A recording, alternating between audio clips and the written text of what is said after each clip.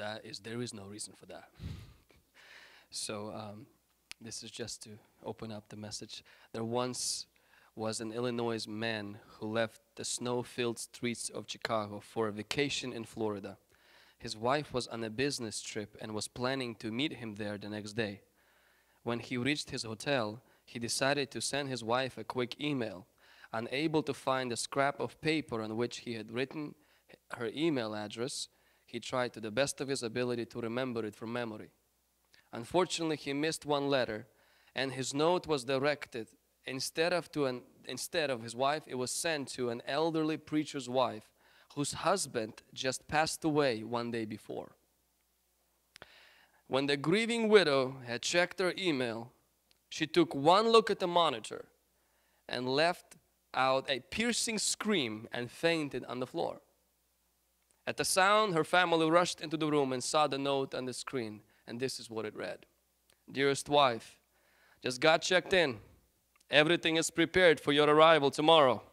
Signed, your eternally loving husband. Oh, by the way, it's really hot down here.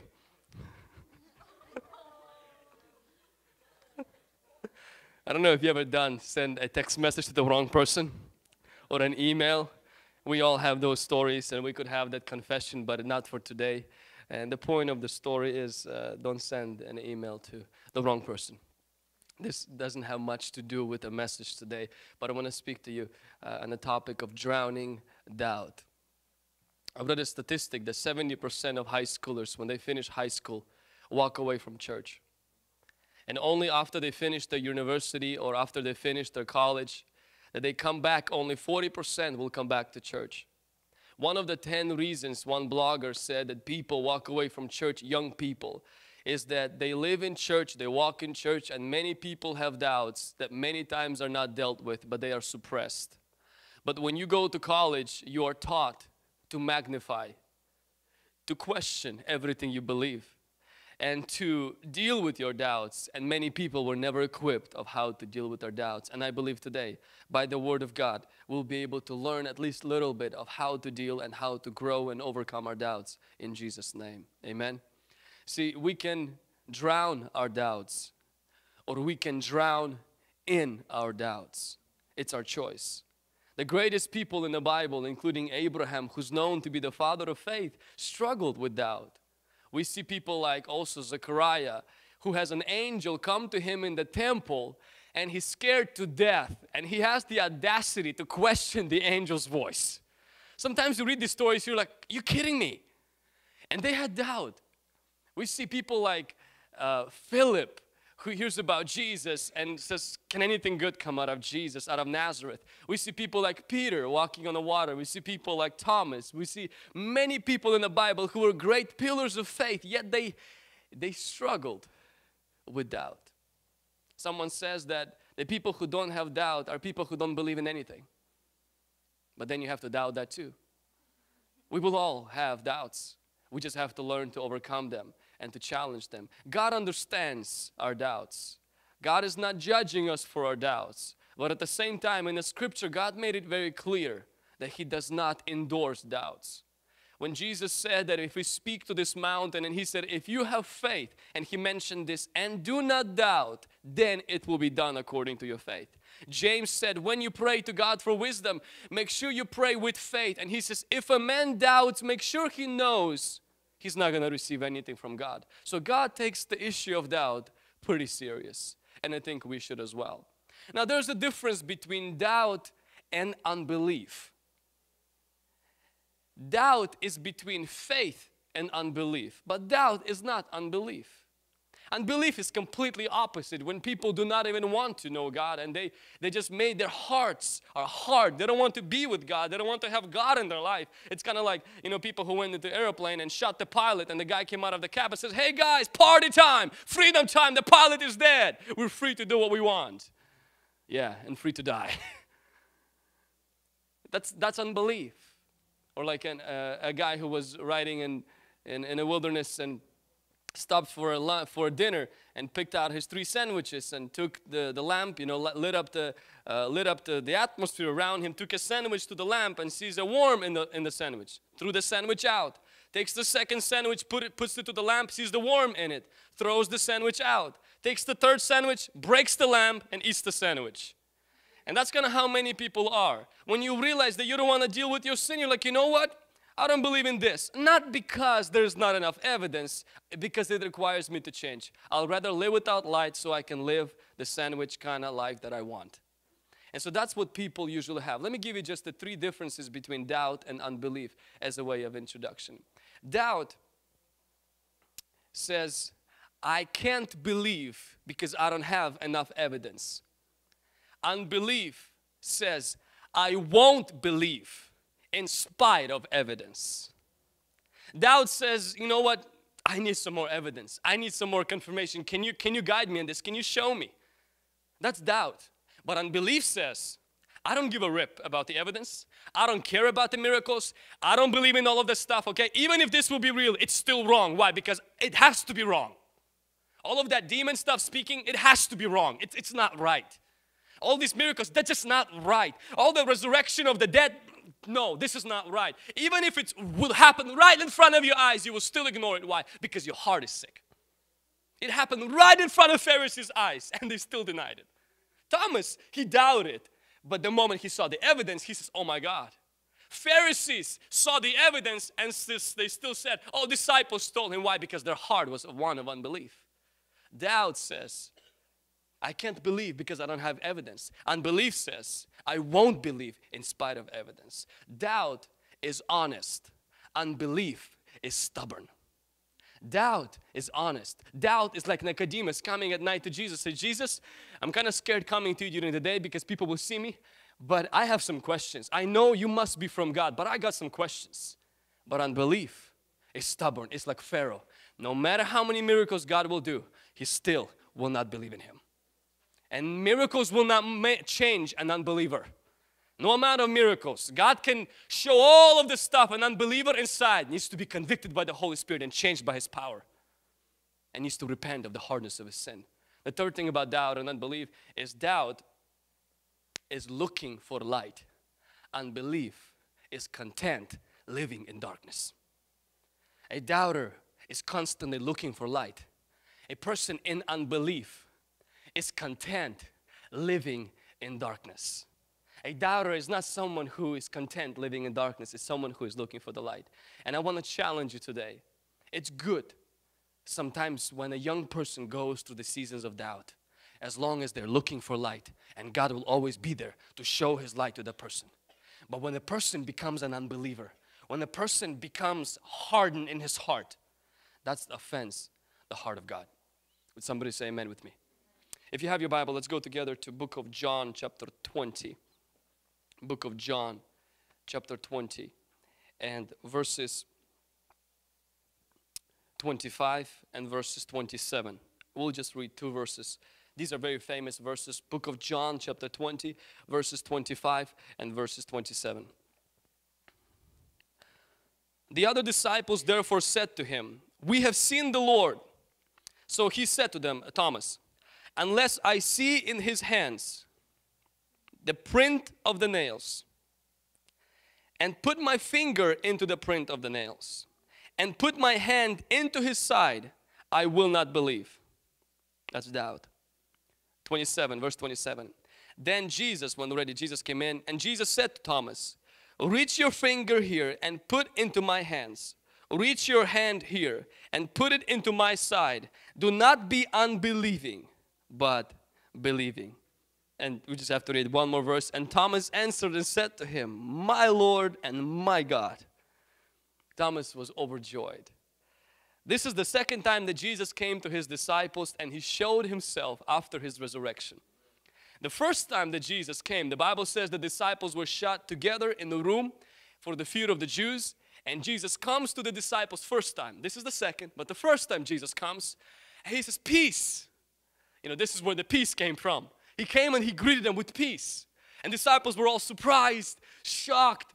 And Jesus begins to roll His sleeves, not to show them His muscles, but to show them His scars. You would assume the King of all kings, the maker of heaven and the earth, the Prince of Peace, the everlasting Father, the great I am, the Alpha, the Omega, wouldn't be showing scars. He would show his stars. He would show some power. But a great general is showing his scars. I applied for a scholarship in CBC today. And one of the things that they ask you on the scholarship application is to mention all of the honors that you have achieved throughout your high school years. I have the tendency of archiving everything, so I went to my folder and I found out I was actually a really good student. I checked a lot of honors that I received. I'm like, where did I get those from?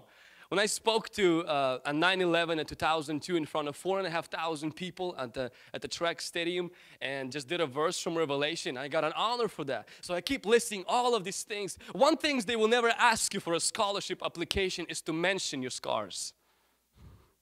They will not ask you to mention your troubles, your tribulations. And when Apostle Paul would write to Corinthians and others, he would say, hey, the proof of my apostleship is not even the miracles, but he said, my scars are the proof of who I am.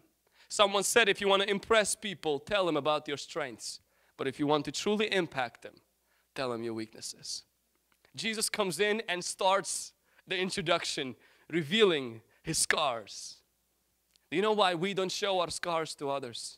Not because we've never been hurt, but because we've never been healed. Life has enough hurt to each one of us. You don't have to be Jesus to be crucified sometimes. And you don't have to live in the Roman Empire to have hurts in life. And the reason why many times we are afraid to show our scars is because we don't have any. Because the only thing we have is wounds. The difference between a wound and a scar is the wound says, I've been hurt. A scar says, I've been healed. A wound says, look what people have done to me. But a scar says, look what God has done to me. A wound says, you know what? I've been neglected. I've been rejected. I've been sold by my brothers. They have spat on me and nailed me to the cross. But a scar says, but the Spirit of God raised me on the third day. And I'm here and alive and well. The scars say, Jesus, I think, modeled to his disciples, guys, throughout your life as preaching the gospel, you will be persecuted, you will be hated, and people will think by killing you, they're serving God. But remember, after all of those scars and all of those bleeding, I can heal that and make that into a scar. And scar is always a testimony. But a wound is a pain. A wound reveals the depth of our pain, but the scar reveals the depth of God's power. Let me just give you a small tip. Never show your wounds to people because they will spit on it.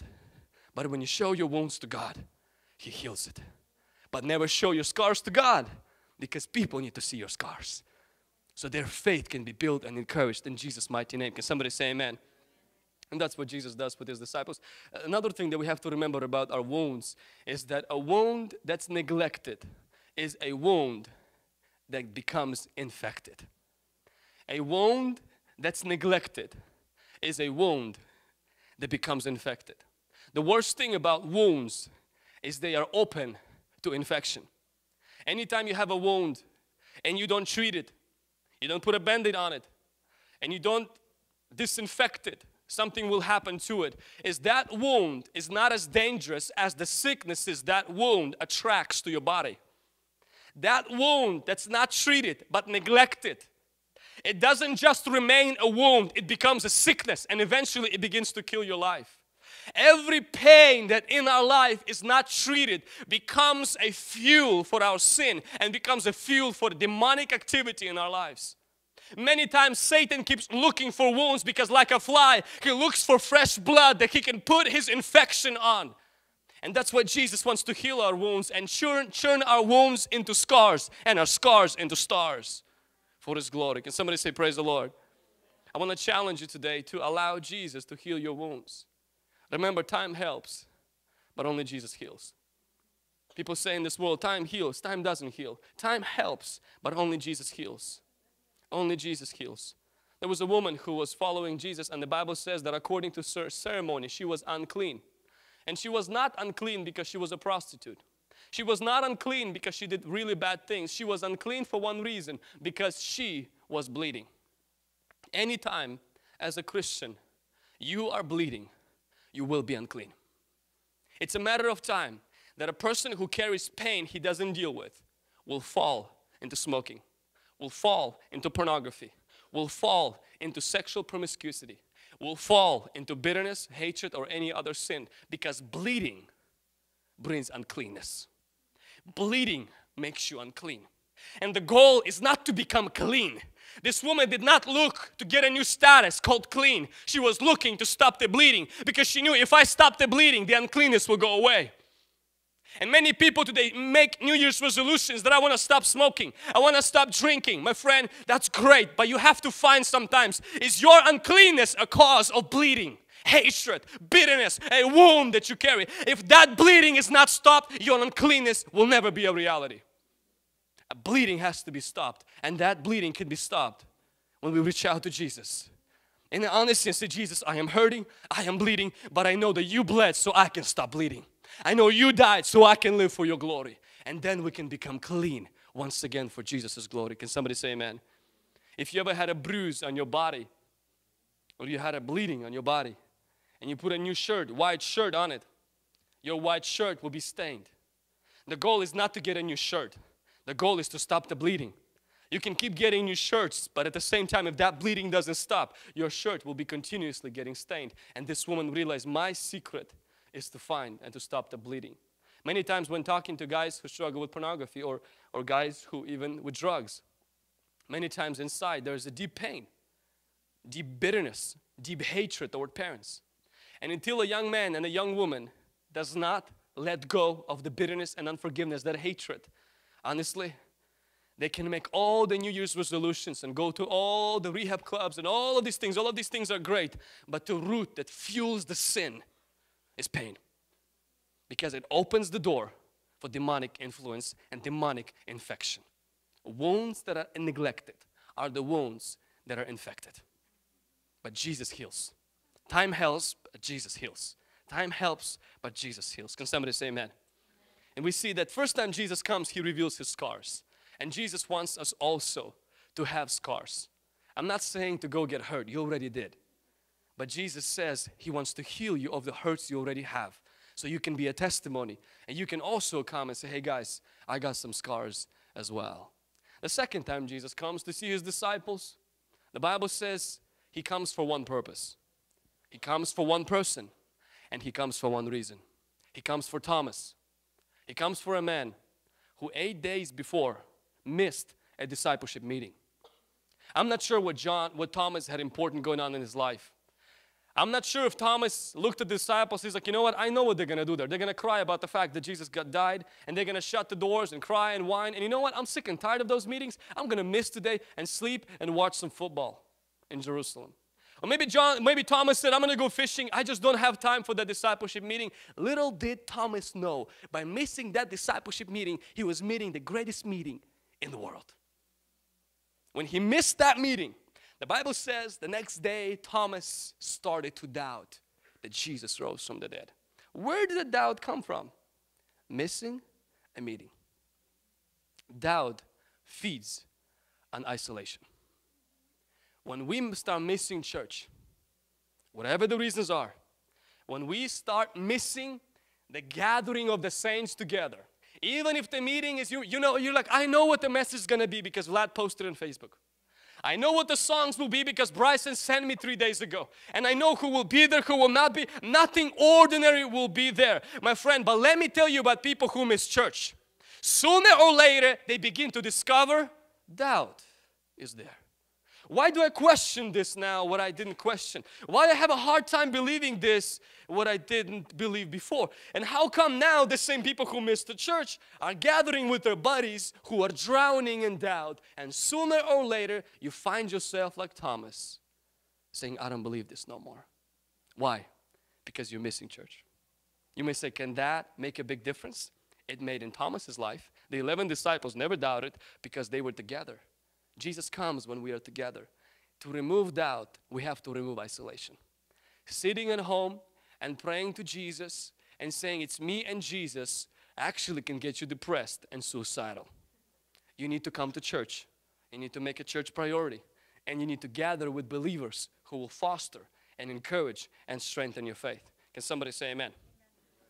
Are we going to gather together? We already gathered together, so I want to say thank you because doubt is going to be broken down of your life in Jesus' mighty name. Amen? And so we see that Thomas comes to the place, he's doubting, but he's not missing this meeting. He's showing up to the meeting, and Jesus comes to Thomas and begins to say, Thomas, I got to talk to you. And before we read what Jesus says to Thomas, I want to read what God said to Israel in Isaiah. If you have your Bible, you can go to Isaiah. There's one more chapter, one more Bible passage that I will read today. Isaiah 49 and verse 14 and 15. Isaiah 49 and verse 14.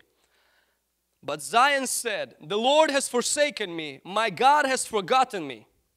Can a woman forget her nursing child and not have compassion on the son of her womb? Surely they may forget, but I will not forget you. See, I have inscribed you on the palms of my hands. Your walls are continually before me. How to overcome doubt? We see that we don't have to miss the gathering of the saints. But the second truth, how to overcome doubt, is that we have to constantly be aware of the marks that God leaves on our lives. When John the Baptist struggled with doubt, we see that Jesus told John the Baptist not just some prophetic messianic promises in the Bible, but He tells John the Baptist, go tell John of the things you've seen, the miracles you've seen. You see how I leave marks on people's lives. Go tell John of the fingerprints of God on people's lives, and let John's doubt go away. Anytime you have a moment of doubt, instead of talking to your feelings, instead of Googling or going to your professor or talking to your friends who don't know what they're talking about, what you have to do is you have to shut up and think, what did God do in my life? You have to go back and maybe wipe the dust of the events that have been long forgotten and see the marks that God has left on your life. When maybe your parents were told you were supposed to be dead, you were not supposed to be born, but you were born. Maybe like I have my brother Andre, who at a young age, he fell from a second floor, and I was watching that, head down into a concrete, and blood gushed through his eyes, through his ears, everywhere. I saw that right in front of me. He was supposed to not live, but God left a mark on him that day. Maybe the time when you got baptized in the Holy Spirit and you remember that moment and you know it was a mark of God on your life. Maybe the time where God healed you or God stepped in or you were supposed to die or whatever. God always has in each one of our lives, He left fingerprints in our life. Just when the moment of doubt comes in, we can wipe the dust from our past and say, God was here. I know He's alive. David did it in front of Goliath. When Samuel wasn't there, when Saul did not encourage him, when the Goliath looked really, really big and David looked really, really small, and David did not have a prophetic word. David did not have a dream a night before where Samuel told him in a dream to go kill the Goliath. David only wiped the dust of his past and he saw the tracks of God, and he says, listen, God was there with me. He's there with me right now. I'm going to go just on the fact He was with me yesterday. Never forget God's goodness in your life, because that will help you to overcome your doubt. But the third thing, which is very vital, and what God did to Thomas and what God tells us in Isaiah, not only we have to remember the marks God left on our life, God wants us to remember the marks we left on God. Jesus came to Thomas, and Jesus did not tell Thomas, Thomas, do you remember all the miracles I've done to you? Jesus says, Thomas, put your fingers into the scars you placed in my body.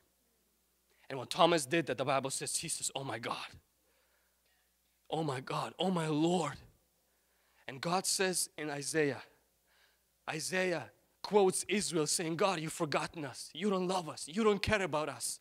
And God says, can a mother forget her nursing child? Even if she does, I can't forget you. And then this is where God says, see, I have inscribed you on the palms of my hands.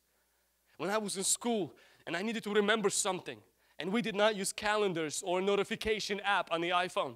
We did not have anything, any notes that we took. What we did is we were smart. We took a pen and wrote it on our hand, because this is a sure way to remember it for at least 3 days, because it took a while for that to wash off, and we didn't wash our hands a lot.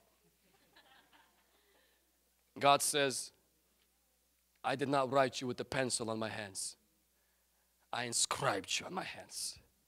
Anytime in heaven, heaven gets busy and you think I forget about you, anytime I look at my hands, I remember you. when you look at your life, remember me when you see my marks in your life, because I will remember you when I see yours on my body. When you look at your life, never forget my marks on your life, because I left a mark on your life. Because when I look at my hands, I will never forget the marks you left on my body, the marks I let you leave on my body. I will never forget you, God says. I want to remind you today how to drown your doubt. Remember the marks God left on your life. Remember the marks you left on His. And that's what God did to Thomas. He said, Jesus, touch my marks. Touch my scars. Touch my side. And when Thomas did that, his doubts drowned. Amen? In the conclusion, when Peter was drowning in his doubt and Jesus was walking close, can you imagine trusting someone to walk on water and you started to do that and you realize it's not working? What would you do? Probably swim away from Him. If Jesus is walking and you tried walking toward Him and it didn't work, you wouldn't swim closer to Him. You would be like, I'm running away from you, sir, because whatever you just told me, I almost killed myself trying to do what you told me. Peter did not swim away from Jesus. Peter cried out in the midst of his doubt, Jesus, help me. I remember talking to one gentleman who says, I am doubting God. I am doubting the Christianity. And I said, did you talk to God about it? He says, how can I talk to someone I'm doubting? John the Baptist did. When John the Baptist doubted Jesus, he didn't go to Pharisees to get the latest gossip on Jesus. He went to the very man he doubted and said, I am doubting you. And Jesus says, let me deal with that. When Peter was doubting Jesus, he screamed to the very man he doubted. And the very man he doubted stretched his hand and says, why did you doubt me? And picked him up. My friend, God wants to help our doubts. I love what T.B. Joshua always says. God does not mind your doubt if in the midst of it you seek answer from Him. If your doubt causes you to run away from God, your doubt will turn into unbelief and will turn you into someone that you will never wish to be. But if in your doubt you will do like the father of a demon-possessed boy said, Jesus, I believe, but help my unbelief. If in your doubt, confusion, you will say, Jesus, I am drowning, please help me. He will never abandon you. If in your doubt you will send disciples to Jesus and say, Jesus, are you the one? Jesus will not send you. What the heck are you doubting me? Jesus will give you the evidence that you need to strengthen your faith and to remove your doubt. You're going to either drown in your doubt or you're going to drown your doubt. Jesus has given us enough tools to do that today in Jesus' mighty name. The message that I spoke today, it did not come because I was reading the Bible and I thought of a really cool idea. Over the last few years, particularly a few months, I've met more young people who used to be on fire for God, who don't believe in God. Or let's say correctly, they doubt Him. Some stopped going to church. And those people that some I knew very personally and I discipled. And one thing that I realized is sometimes we talk the Christianese, but when you start going to school and you start taking classes where people start challenging your worldview and they start saying things to you like, your parents believe, that's why you believe. But if you would have been born Muslim, you probably would have been Muslim. And there's a lot of other people. And what makes you think that this is the only faith that is right? And people begin to question their faith. And when they doubt, they feel like they committed sin and they run from God. They don't know Peter doubted and still was rescued. They don't know John doubted and still was rescued and Jesus called him the greatest prophet. They don't know Thomas doubted and still was disciple of Jesus Christ. They don't know Abraham doubted and still was the father of faith. They don't know Zacharias doubted and still had John the Baptist. They don't know that I doubted and sometimes I still do. But in my doubt, I don't go bull, bull, bull, bull, bull, bull, bull on the bottom. I said, Jesus, help me. And He's always there to help me. If you are here, you will have moments of doubt. I want to challenge you today to look at the track record of your life that God has left for you. And secondly, look at the record. Look at the scars you left on Him. Never isolate yourself. And in the moment of your deepest doubt, never run from God. Even if you feel like, how can I talk to Him whom I doubt? Remember, He doesn't doubt your existence. He believes you exist. And He believes you're worthy enough to die for you. He will always be there to understand the doubt. But He never tolerated unbelief. Amen? Let's close our eyes and we're going to pray. Lord, I thank you for your word, and I thank you that you gave yourself for us. I thank you for the scars on your hands. I thank you for the scars on your side. And Lord, I thank you for the precious young people that are sitting here, for the youth, for those who are in college and those who are in high school or even in middle school. I ask you, Lord God, that you give them the strength today, and I pray that this message will go deep in their spirit. Even after this service, that they will never be forgotten, God. That when they find themselves in the sea of doubt, that they will not swim away from you, but they will swim towards you, Jesus, and scream on the top of their lungs, help me, Jesus, and that your hand will rescue them.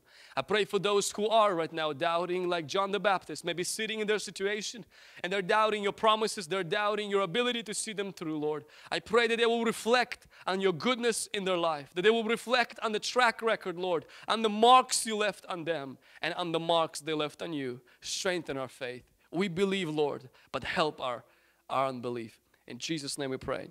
Amen. Amen. Let's take time right now to break into our groups.